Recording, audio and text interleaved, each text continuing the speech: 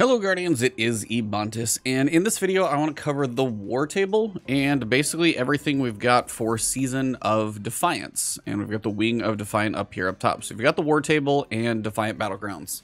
Now, if you've been playing through the weekly story, you guys know Battlegrounds are the big focus, and they've got our wonderful seasonal modifier of power levels. So hero modifiers, basically it's just 5 points below your power level, so you won't over level them, but at 5 points below your current power level, or you will be 5 points under the enemy power level, pretty much you're not going to be feeling too bad. It's 1770, so as long as you hit there, you're doing okay. And you've got the Defiant chest. Consumes a Defiant key. Currently, it tells me how many I have for greater rewards. Now, you will get some rewards by finishing the activity. If you spend a Defiant key, like you've acquired a Defiant key somewhere, and I'll cover what those are in a second, you will basically automatically use one of those up, and you'll get some extra rewards. Now, Defiant Battlegrounds in and of themselves will typically have some type of consecrated ground, so you've got awoken favors you've acquired are active in this activity, and we'll cover what favors are at the war table. Some type of champion, so just check what loadout subclass you're on and see if you can be helpful to your team. You're going to have a threat, an increase to incoming damage, and a surge, an increase to outgoing damage. So always check those two.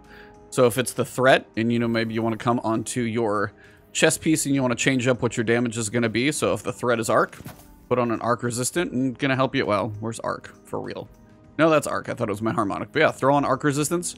You'll be a little more beneficial than if you realize you've got like, I've got a whole lot of fire, maybe do concussive damper, or I've got a whole lot of enemies that want to get close, go melee, or snipers picking you off, throw one of those on there, match that, and then if you want one more, maybe go damage type.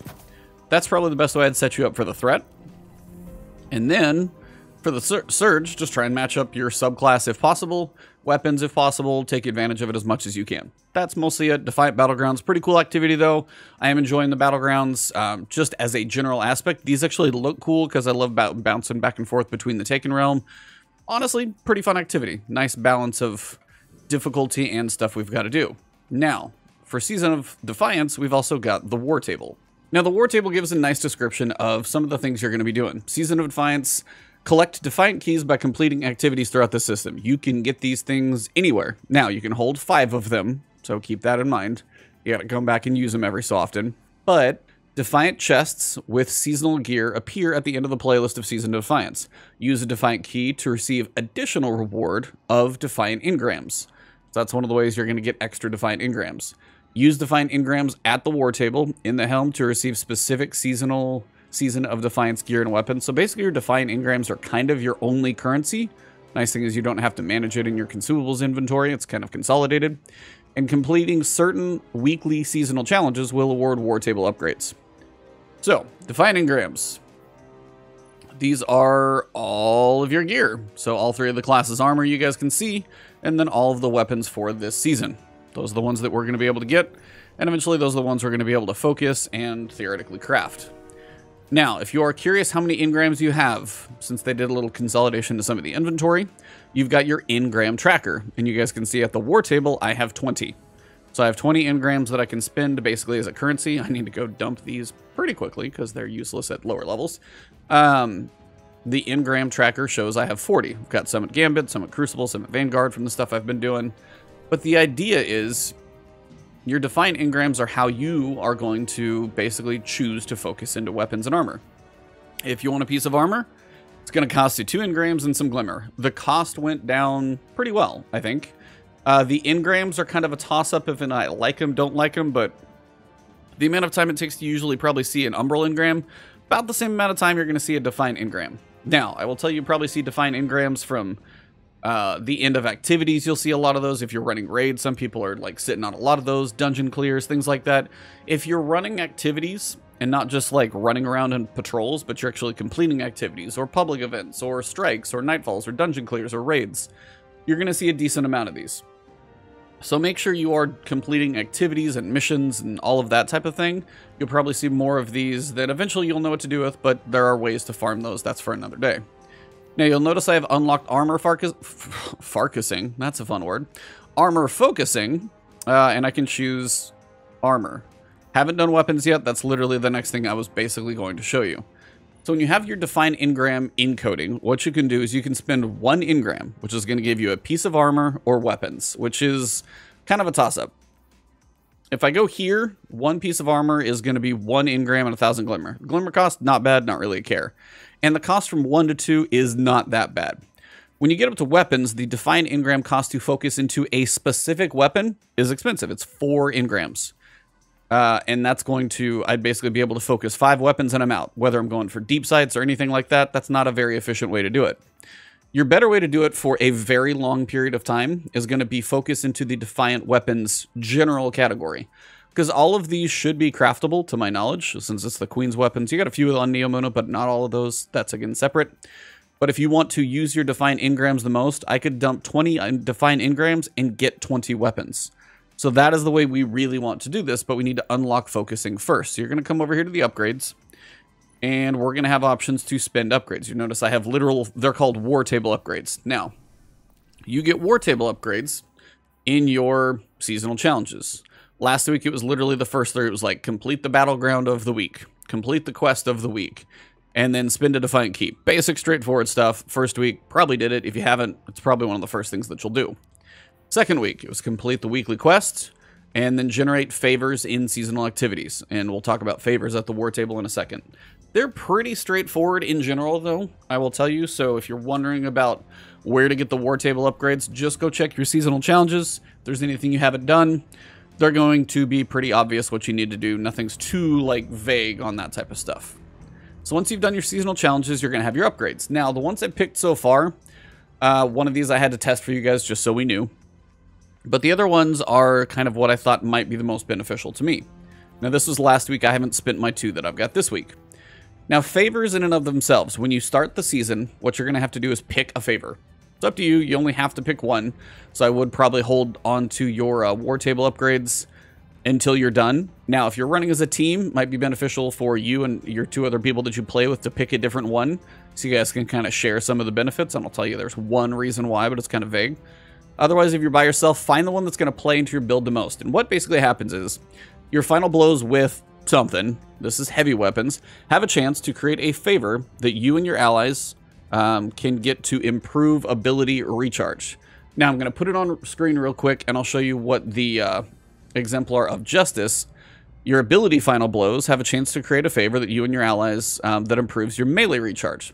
So on screen, you guys can see, even though I've got a little like damage icon kind of covering it up, but you can see the little floating like fist icon sitting there. It's just kind of this little glowy particulate thing around it. And if you pass through that, that's going to recharge your melee. Pretty straightforward.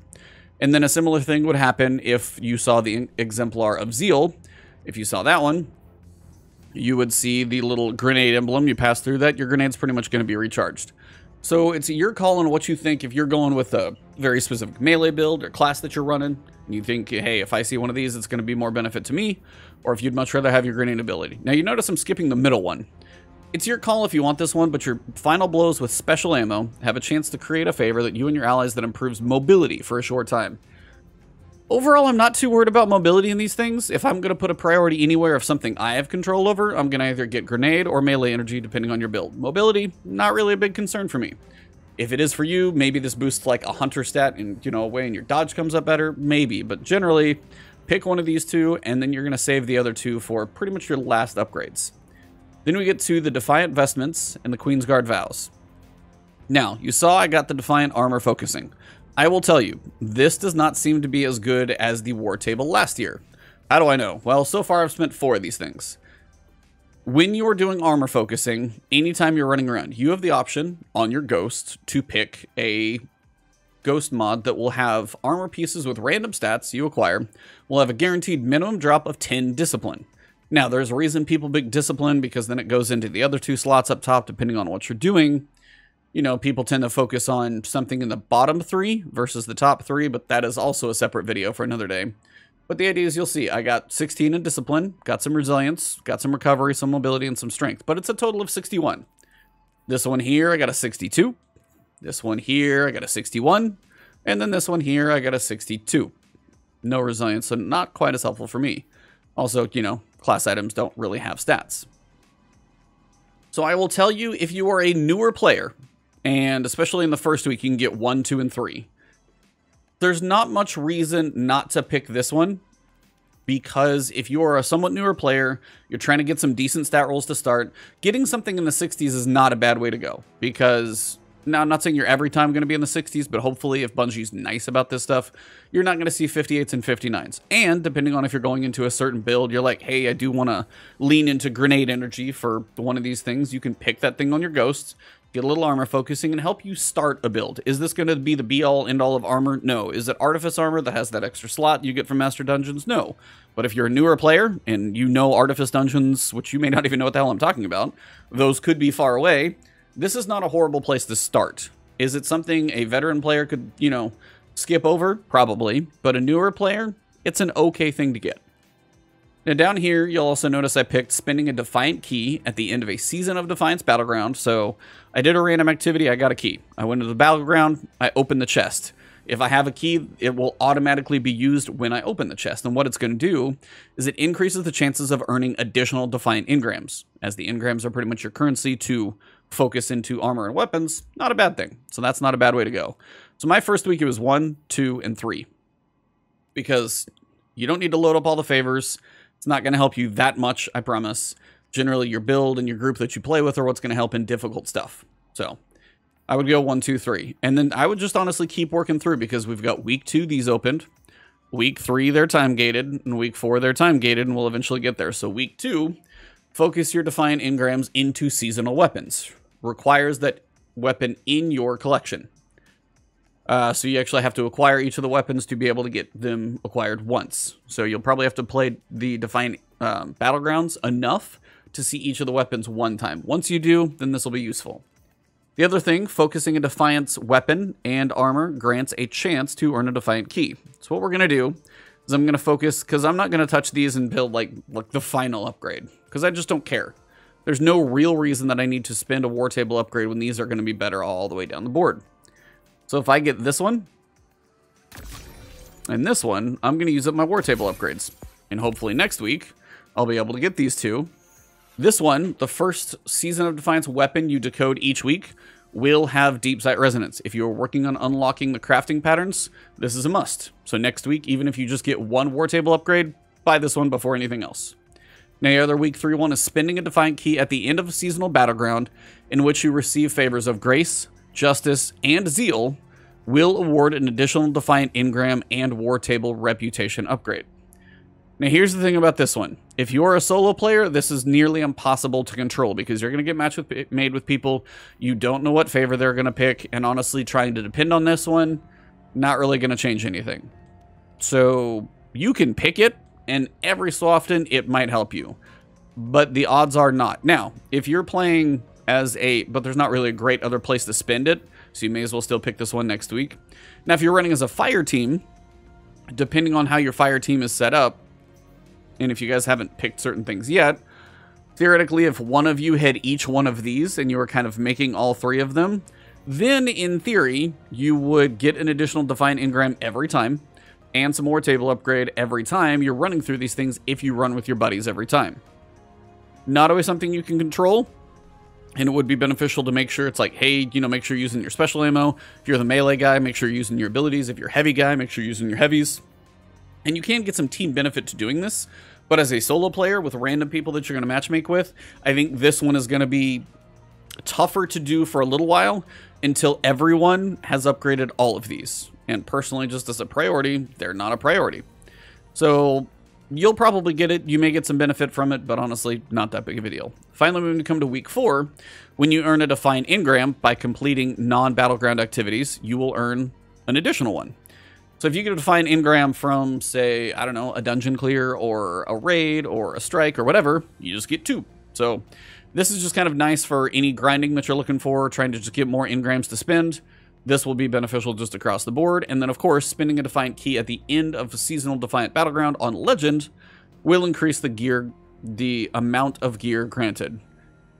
I don't know how these Legend difficulties are going to go. Right now, the difficulty seems to be a discussion point for the community, but in general, that's probably something you want to do. If you don't see yourself doing Legend very much, then maybe you could do these, and then you could kind of spawn all of your own. It's up to you, but this is a priority here, and then this is also a priority. This one is kind of hit or miss as a solo player. This is going to take Legend and some matchmaking or finding groups. And then these two, you can kind of just prioritize those as you fit. But I would say to start, of course, pick one because you have to, I'm pretty sure. Focus on getting your weapons, get a chance at additional Defiant Engrams, and then if you focus, then you get a chance at more Defiant Keys, kind of a nice cycle. So then what I would do, I would come in here. So you'll notice, I haven't actually seen the grenade launcher yet, but I've seen everything else. And what I can do, I can either spend 4 engrams per weapon and focus into one, but there's no guarantee that this is going to be a craftable. It's not going to, there's no guarantee it's going to be a deep sight, except next week you'll get 1 each week that way. So if you are focusing into priority, then you can focus into it. But honestly, even then, it's not that big of a deal because I would still probably pick this one for a while because unless you just have like 100 engrams to go through, if you pick this, I'm just going to get a weapon. Now, I randomly got a deep sight one. That is just like statistical, who knows, for the video. But again, it only costs me 1 engram and 3,000 silver. So I can go through here. Sometimes you'll get one. Hey, there you go. I got my weapon. And again, you can actually get stuff that you've already got. Apparently, it's just going to give me all the swords. There we go. But you'll notice you'll get a lot more weapons this way, which is the whole point. Now, apparently, I'm going to be unlucky in the middle of recording my video because it's not going to give me one. There we go. So again, but the idea is I can notice how many weapons it took me. It took me 11 weapons to get 2 to drop.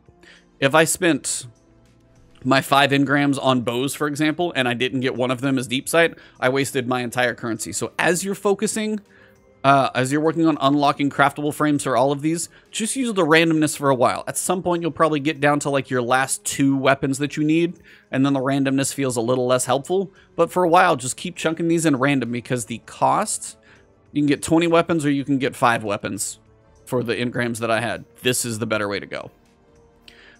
Just a quick reminder, Defiant Engram here is 1. It has no glimmer cost, but it's weapons or armor. And if you're not really caring about the armor, that's kind of a wasted engram.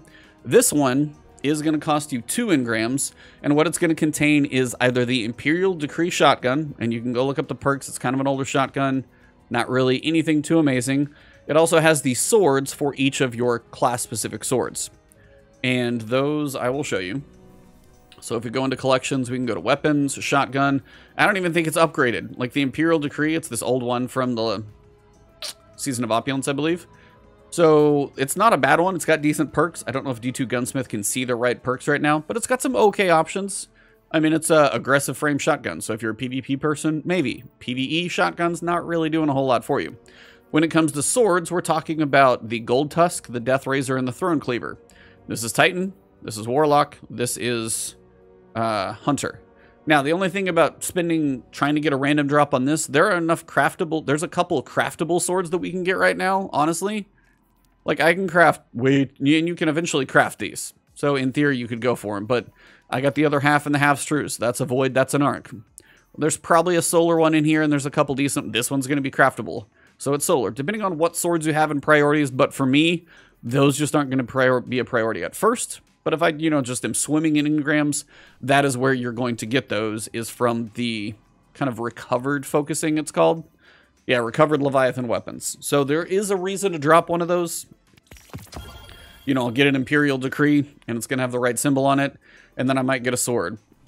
But will I be able to craft the shotgun? Yes, you will. So, those are craftable as well, so you've got a decent amount of craftables, but my priority would be look through some of the perks and see, and I will do a separate video for all of you guys to show probably my priority in focusing. But the easiest thing, like these right here for 1 engram, 1 of 6 weapons, start unlocking all of this stuff. It's going to be a good place to start. If you desperately need a sword, pop a couple of these. If you get a sword that's okay, keep it and use it for a while, but again, overall, I would say weapon focusing the priority. And then other than that, picking up your bounties, just kind of help you with experience, because they're pretty generic. Defeat combatants with like Arc, Glaive, Sword, Strand. They're kind of pretty universal. And then as you work your way through your ranks, remember, pick up your items here. You're going to get one of these 3 as you go. You're going to get a couple Defiant keys. And a thing to note about keys. The keys are capped at a total of 5. Doesn't specifically tell you that, but if you get about 5, that is your time to go run a battleground, because at that point, you can't really go farm any more of them. You can farm Defiant Engrams until you are blue in the face and have your war table show 72, who knows? But the keys in and of themselves, if you see like 5, maybe it's time to go run a battleground or two just so you can use a couple of those up. And that way you're not just wasting some that could be dropping by other stuff, if it's possible. If you're raiding with people, yeah, let it go. But if you get a chance, knock those out. I think that covers Season of Defiance, though, in general. This is kind of your new currency and Glimmer. So they did simplify it a lot, picking up these Defiant Engrams everywhere you go. I mean, if you're playing Crucible matches or Gambit or whatever it may be, they drop from basically anything.